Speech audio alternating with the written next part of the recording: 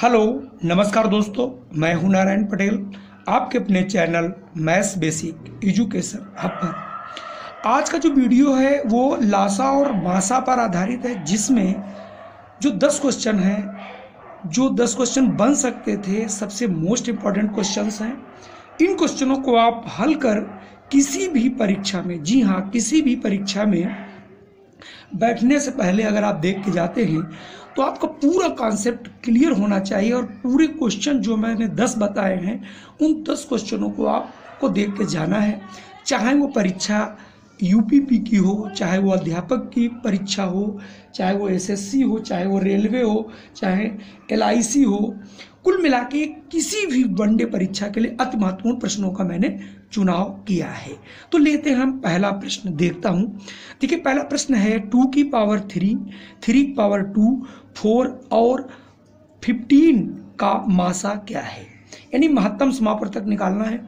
तो सबसे पहले जो ये क्वेश्चन हमारा लिखा गया है 2 की पावर 8, तो देखिए 2 की पावर 3 को मैं 8 लिख सकता हूँ, 3 की पावर 2 को 9 लिख सकता हूँ, 4 को 4 और 15। अब मैं इसका मासा निकालना है। मासा का मतलब होता है महत्तम समापवर्त। महत्तम समापवर्त का मतलब होता है जो सब में कॉमन हो।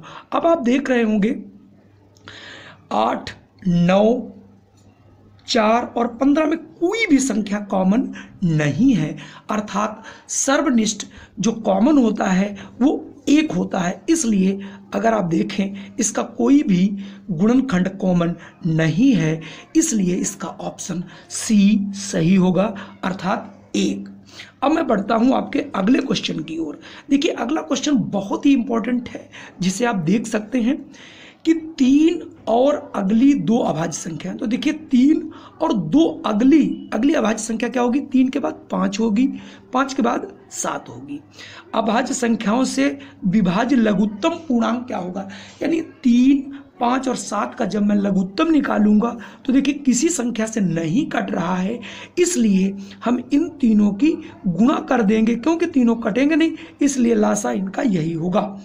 3 पचे 15, 3 पचे 15, 15 सत्ती 105, अर्थात ऑप्शन ए सही है।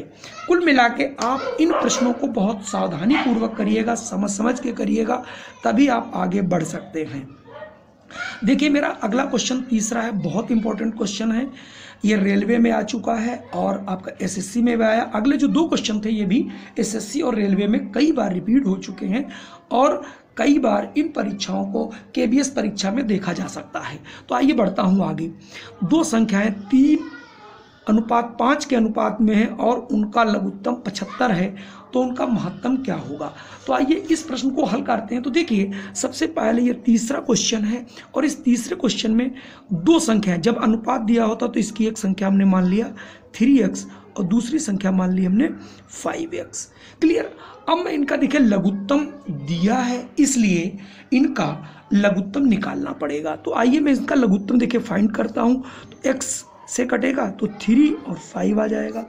अब कट नहीं रहा, तो इसलिए इसका लघुत्तम समापवर्त क्या हो जाएगा? x × 3 × 5, यानी 5 × 15x।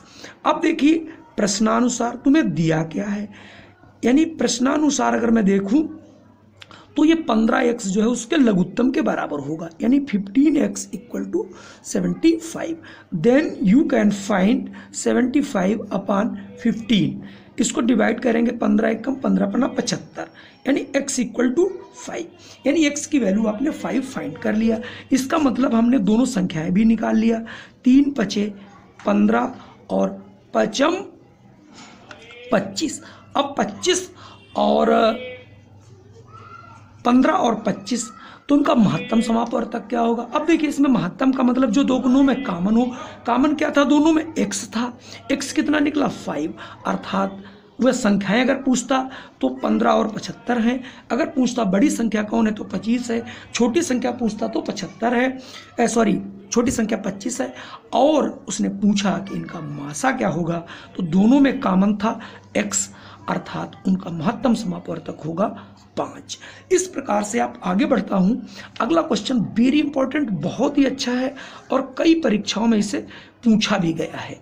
देखिए, एक रेजिमेंट के सिपाहियों को, अगला क्वेश्चन है, एक रेजिमेंट के सिपाहियों को 10, 15, 20 की पंक्तियों में खड़े होकर पूर्ण वर्ग बनाने होते हैं तो सिपाहियों की न्यूनतम संख्या क्या होगी। अर्थात इसमें बात करें तो इसके ये लासा की बात कर रहा है, तो सबसे पहले हमें निकालना होगा इसका महत्तम समापवर्ग, लघुत्तम समापवर्ग। तो ऐसे ही देख लें 10, 15 और 20, इसका लघुत्तम कितना हो जाएगा 60। मैं इसकी भी आपको विधि बता चुका हूँ, मेरे 2 वीडियो पिछले पड़े हुए हैं। क्यों, जो सबसे बड़ा होता है उसमें देखते हैं दोनों से क्या संख्याएं कट रही हैं। तो 10 दूनी 20, 15 से नहीं कट रहा। 20 दूनी 40 करेंगे तो 15 नहीं कटेगा। 20 तीन 60 करेंगे तो 10 भी कटेगा और 15 भी कटेगा और 20 भी कटेगा, अर्थात 60 इसका लघुत्तम संख्या होगी। यानी अब ये पूछ रहा पूर्ण वर्ग, तो पहली बात तो ये देखूं जो ऑप्शन में दिए हैं, मैं आपको जल्दी के लिए बता रहा हूँ, ट्रिक बता रहा हूँ। 500 पूर्ण वर्ग नहीं, इसलिए हो नहीं सकता। 600 पूर्ण वर्ग है नहीं, तो ये तो दोनों उत्तर हो ही नहीं सकते। अब बात बचती है 900 और 400 की। तो चूंकि 60 के पहाड़े में यानी 60 का जो भाजक है वो 400 में तो आएगा नहीं, इसका मतलब ये ही आंसर नहीं होगा, अर्थात आंसर होगा 900। क्यों, 900 पूर्ण वर्ग भी है, न्यूनतम भी है और 60 से डिवाइड भी है। अब मैं बढ़ता हूं आपका अगले क्वेश्चन की ओर, और अगला हमारा जो क्वेश्चन है वो है भिन्न से कि 2/3, 4/5 और 6/7 का मासा क्या होगा। यानी 2/3, 4/5 और 6/7 का मासा।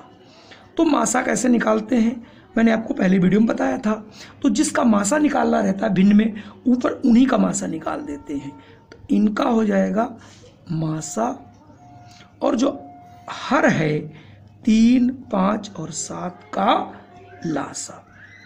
तो देखिए दोनों में अगर मासा देखा जाए तो सबसे बड़ी संख्या जो सब में उपस्थित हो तो 2 है। 2 का पहाड़ा 4, 2 3 6, तो इनका मासा हो गया 2।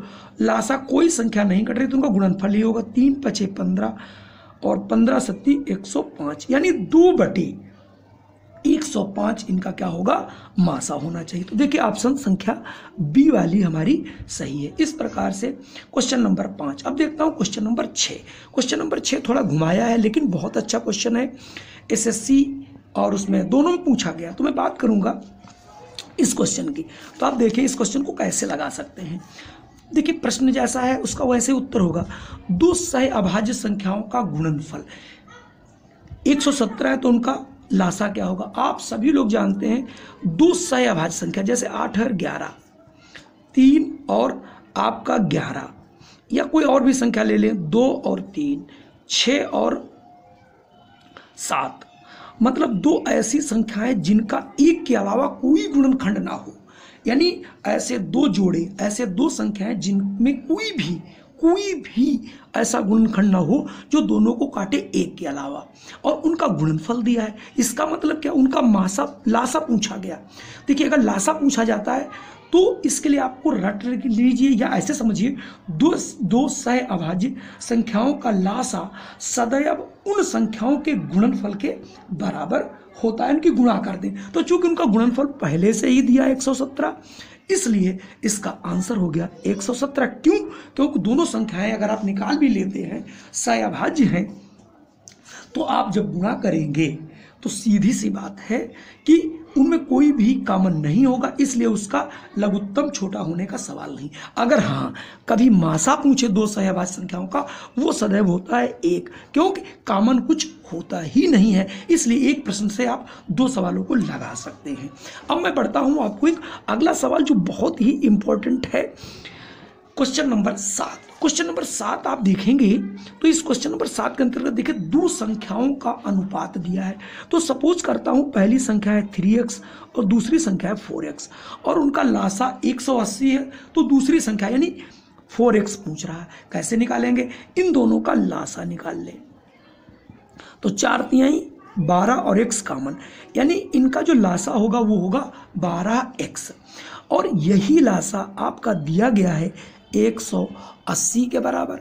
अर्थात मैं निकालूं x = 180/12, 12 × 12 और 12 × 5 = 60, यानी 15 आ गया। इसका मतलब ये हुआ कि x का मान 15, तो पहली संख्या हमारी हो गई 15 तिया 45 और 15 चक्को 60। यानी इसने पूछ क्या रहा था, दूसरी संख्या कितनी है, 60 है। तो हमारा ऑप्शन सी वाला सही है, जिसका आंसर 60 है। अगला जो क्वेश्चन है बहुत इंपॉर्टेंट है, बहुत बढ़िया है। अगर आपको गुणनखंड आते हैं तभी आप इस प्रश्न को हल कर पाएंगे, बीजगणित के गुणनखंड आने चाहिए। तो आइए मैं शुरू करता हूं ये वाला भी क्वेश्चन। तो देखिए इसके लिए सबसे पहले दिया है आपको यदि दो अभिव्यक्तियों का लासा और मासा क्रमशः इतना और इतना है और एक अभिव्यक्ति इतनी है तो दूसरी अभिव्यक्ति क्या होगी। इसका मतलब आप लोगों ने पढ़ा होगा, दो संख्याओं का गुणनफल बराबर लासा इंटू मासा, या पहली संख्या इंटू दूसरी संख्या बराबर लासा इंटू मासा होता है। तो देखिए सबसे पहले लासा इनका कितना दिया है, तो लघुत्तम समापवर्त आप लिख लीजिए, यह दिया है x² प्लस 6x प्लस 8 और इंटू x प्लस 1। तो सबसे पहले हमें इसका गुणनखंड करना पड़ेगा, चलिए कर लेते हैं। x² प्लस 6x प्लस 8 बता चुका हूँ, इसका वीडियो पड़ा हुआ आप लोग देख सकते हैं। 8 के ऐसे दो गुणनखंड जिनका जोड़ 6 हो, 4 दूनी 8, यानी x² plus 4x plus 2x plus 8। अब दोनों में आप कॉमन करेंगे, x कॉमन हुआ, x प्लस 4 आएगा, 2 कॉमन करेंगे, x प्लस 4 आएगा, पुनः कॉमन करेंगे तो x प्लस 4 और x प्लस 2 आएगा, और पहले का गुणनखंड x दिया था x प्लस 1। तो यानी ये हो गया आपका लासा। अब बात मैं करता हूँ इसके मासा की, चूंकि महत्तम समापवर्तक x प्लस 1 दिया है आप देख सकते हैं, और पहला व्यंजक भी दिया है, इसका अभिव्यक्ति दी, तो इसको पहली अभिव्यक्ति। आइए देखता हूँ ये कितना है। तो इसकी जो पहली अभिव्यक्ति दी है वो है x² प्लस 3x प्लस 2। इसके भी आपको गुणनखंड करने पड़ेंगे। तो आप जब इसके गुणनखंड करेंगे तो देखिए क्या बनता है। तो दो कैसे दो गुणनखंड करिए जिनका जोड़ 3 होना चाहिए, अर्थात 2 एकम 2, x² plus 2x plus x plus 2। अब दोनों में कॉमन कर ले, x कॉमन है, x प्लस 2 प्लस 1 कॉमन करेंगे, x plus 2, then you can find x plus 2 and x plus 1। इस प्रकार से आपने देखा हमने सबके गुणनखंड कर लिए हैं। अब सबसे पहले हम फार्मूला लगाएंगे, कौन सा, पहली संख्या आपको पता है, दूसरी संख्या बराबर लासा इंटू मासा। तो इससे क्या निकलता है, दूसरी संख्या या दूसरी अभिव्यक्ति बराबर लासा इंटू मासा बटे पहली संख्या या अभिव्यक्ति। तो देखिए लासा पहले कितना है, तो आप सबसे पहले इसका लासा देखें कितना है। तो लघुत्तम में निकाल चुका था x plus 4, x plus 2 and x plus 1 into, आप इसमें देखते हैं मासा था हमारा x प्लस 1, और जो पहली संख्या है वो क्या है, पहली हमारी संख्या निकली थी x plus 2 and x plus 1, ये और ये कट जाएगा, 2 था सॉरी, और x प्लस 2 कट जाएगा। इस प्रकार से आता है x plus 4 into x plus 1। जब गुणा आप करेंगे तो क्या बनेगा, ये x² plus x plus 4x plus 1, तो ये हो जाना चाहिए x² प्लस 5x प्लस 4 बन जाए 4 यानी 4, यानी x² प्लस 5x प्लस 4। ये देखिए पहला आंसर ही मिल रहा है। आइए अब मैं और दो क्वेश्चन जो बहुत ही चुनिंदा थे उनको भी लेके आया हूँ। अब देखिए ये दोनों प्रश्न, इसमें जो नवा प्रश्न है ये बहुत इम्पोर्टेंट हो सकता है आप लोगों के लिए, क्योंकि ऐसे प्रश्न पूछे जाते हैं अक्सर। ऐसे प्रश्नों को वनडे एग्जाम में अब सम्मिलित करने लगे, पहले ये एसएससी के क्वेश्चन हुआ करते थे। तो आइए देखता हूँ, दो संख्याओं का अंतर 24 है और उनका महत्तम समापवर्तक 12 है। इस प्रकार की संख्याओं के कितने जोड़े, मतलब ऐसी कितनी संख्या बनाओगे जिसका लघुत्तम 12 हो और उनका अंतर 24 हो। तो देखिए जब हमको किसी भी आप क्वेश्चन करें, अगर मासा दिया हो तो उसकी जो पहली संख्या मानेंगे, चूंकि मासा सर्वभाजक होता है तो इसकी पहली संख्या मान लो 12A, दूसरी मान लो 12B। अब प्रश्नानुसार उन दोनों संख्याओं का अंतर, तो अंतर देखें भाई क्या होगा, अंतर हो जाएगा 12A माइनस 12B, और उनका अंतर है कितना, 24 के बराबर। बराबर कर दीजिए तो ये आ जाएगा A माइनस B बराबर 24/12, 12 एक कम 12 दूनी यानी 2, यानी A माइनस B बराबर 2। अब आपको ऐसे ऑप्शन चूज करने हैं जिनमें 2 संख्याओं का अंतर 2 हो। कितनी हो सकती, देखिए, एक 2 ले लूँ, दूसरा 4 ले लूँ, एक 3 ले लूँ, एक 5 ले लूँ, एक 7 ले लूँ, एक 9 ले लूँ, एक 15 ले लूँ, एक 17 ले लूँ। इस प्रकार से आप देख रहे होंगे ये सिलसिला कभी समाप्त नहीं होगा, अर्थात 1 2 जोड़े नहीं, 4 जोड़े नहीं, 6 जोड़े नहीं, 3 जोड़े नहीं, ऐसे जोड़े अनंत बन सकते हैं। इसलिए इसका ऑप्शन डी सही होगा। यानी अगर 2 संख्याओं का अंतर 24 है और मासा 12 है, इस प्रकार संख्याओं के कितने जोड़े संभव हैं, अनंत जोड़े संभव हैं। अब मैं बढ़ता हूं आपके अगले क्वेश्चन की ओर, जो बहुत ज़्यादा इंपॉर्टेंट है, एसएससी का है और रेलवे में पूछा गया है, एलआईसी में पूछा गया है, दोनों क्वेश्चन जो इसके ऊपर थे। देखिए 1500 और 2000 के बीच वह संख्या ज्ञात कीजिए, कौन सी होगी, जो 36 102 से विभक्त हो।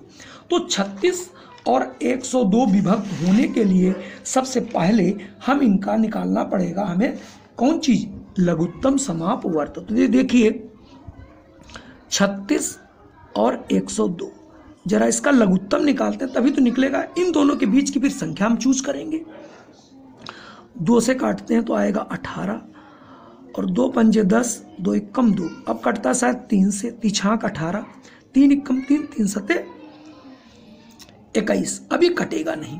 तो चलिए अब मैं इसको जरा, तो 2 × 3 × 17 × 6 कितना आएगा भाई, 17 × 5 = 85, 17 छंगा 102 × 2 3 6, 6 दूनी 12, 6 कम 6, यानी संख्या 112 है। वो अब कोई ऐसी संख्या ढूंढिए जो 1500 से अधिक हो। तो 6 दूनी 12 तो होगा नहीं, तो 3 गुना करते हैं, 6 तियां 18, 12 तियां 36, क्या कहीं 1836 आता है, ये देखिए आ गया। अगर ये नहीं आता तो 6 चौक 24 हो नहीं सकता, क्योंकि 2000 से ज़्यादा था। तो देखिए कितना आसान था। तो सबसे पहले आप लासा निकालेंगे और उसका तब तक गुणनखंड, तब तक उसका गुणज करते रहेंगे, तब तक गुणा करते रहेंगे, 1 बार 2 बार 3 बार, जब तक कि आपकी वांछित संख्या, अभिष्ट संख्या न मिल जाए। इस प्रकार ऑप्शन सी सही होगा। तो दोस्तों आपने देखा आज के जो प्रश्न हमारे थे 15 ही क्वेश्चन, 10 क्वेश्चन थे, लेकिन 10 क्वेश्चन वेरी इंपॉर्टेंट क्वेश्चन है। आप इनको हल कर सकते हैं। और आप अगर मेरा वीडियो पसंद आ रहा है तो कृपया आप लोग एक बार इसे लाइक, शेयर और सब्सक्राइब जरूर करें। और वीडियो को अगर समझ में नहीं आया तो इस वीडियो को आप दोबारा अवश्य देखें। जय हिंद, जय भारत।